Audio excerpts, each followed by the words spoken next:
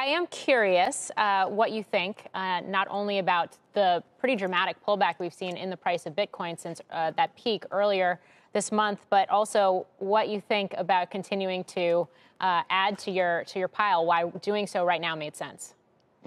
Well, it's not volatile to an investor with a 1 to 4 year time frame because it's boringly spectacular for the past decade. It's up 200% or more, pretty much on average every year for 10 years running. It's volatile for traders, but traders like volatility. So they're getting the volatility they like. It's attracting a lot of capital in the asset class.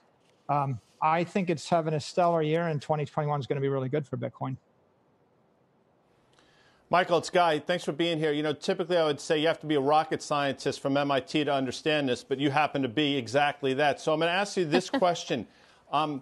You're basically, first of all, I admire your temerity. I admire your passion about this. I truly do. And obviously it's reflected in your stock price. But how do the employees of the company feel about this? Because this is a huge bet in a lot of ways on the future of your company. Well, when Google and Facebook and Amazon and Apple came out and they launched their digital networks, and when the internet came along and it was a new digital network for information, people weren't quite sure if they should embrace them. But I think 30 years later, companies that know how to use the internet and know how to work with Apple and Google and Facebook and social networks are the leading edge companies, and they're winning. Our employees are pretty delighted that we're pioneers in commercializing and integrating with this digital monetary network, because this is going to be the future. And so I'm not going to ask you to play, stock market as we typically do, but what's the best case scenario for the price of Bitcoin? Like, what are you looking for? What are you planning? Because I would imagine at some point this has to come up on the earnings call, which I believe is within a week or so from now. Well, look, Bitcoin's a digital monetary network, and the asset itself is the technically superior asset. It's the ideal institutional safe haven asset. So what's the future?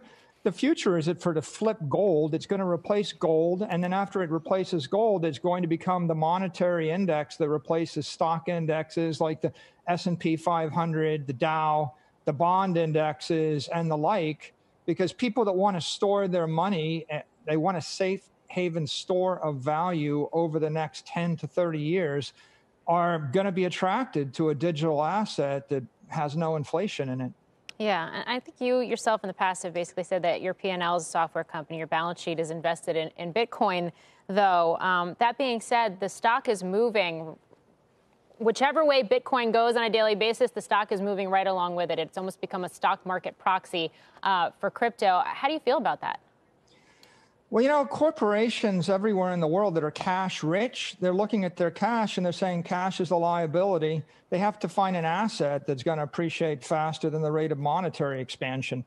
So I think what you're going to see this year is corporations are going to embrace Bitcoin either on their balance sheet like we have, because it converts a liability into an asset, or they're going to do what Square and PayPal and Grayscale have done, and they're going to build Bitcoin into their products and services, because you're talking about them all the time. Their stocks are going up. Grayscale's from $2 billion to $20 billion in assets under management in 12 months.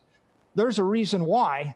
They have differentiated their products and their services with a big tech monetary network that's exploding at 200% a year. I think it's going to continue for the decade.